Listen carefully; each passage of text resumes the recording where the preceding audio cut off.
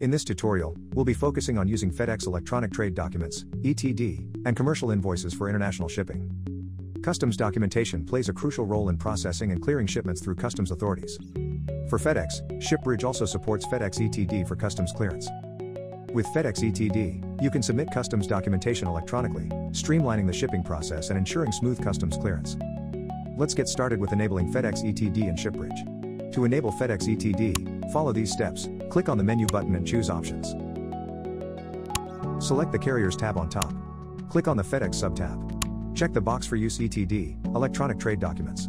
Click Save to apply the changes. When shipping internationally with FedEx, it is essential to include commercial invoices. Here's how you can set up and send commercial invoices using FedEx ETD. Choose the Customs tab on top and fill out the relevant information. Go back to the Carriers tab. In a FedEx sub-tab, enable Use ETD, Electronic Trade Documents, and Print Commercial Invoice with ETD. Scroll down and click Per Company Settings for Commercial Invoice. Check the box for Use Merchant-Specific Credentials for FedEx API Commercial Invoice. Click Edit next to the correct company and enter the relevant settings. For shipments to Canada, contact Sellercloud support and ask for a custom column for products called Harmonized Tax Code. Populate this field with the correct tax code for each product. Here are some additional settings you can configure in Shipbridge for FedEx ETD and commercial invoices. To set up a per company configuration, you can set different FedEx production access credentials and other settings per company in Shipbridge. To configure your printer, go to Label Printer Configuration and configure label printer settings for different packaging and FedEx delivery service types.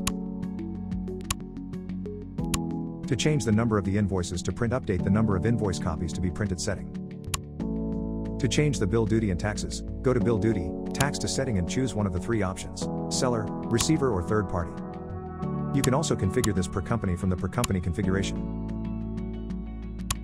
Decide whether to include the shipping cost in the order cost on commercial invoices for international shipments. Click Use Shipping Cost in Commercial Invoice.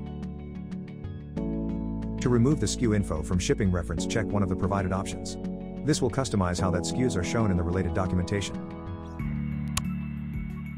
Change the customs description in Scan and Ship.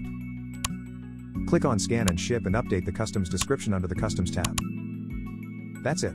You have now learned how to enable FedEx ETD and set up commercial invoices using Sellercloud Shipbridge. These tools will streamline your international shipping process, ensuring efficient customs clearance and smooth deliveries.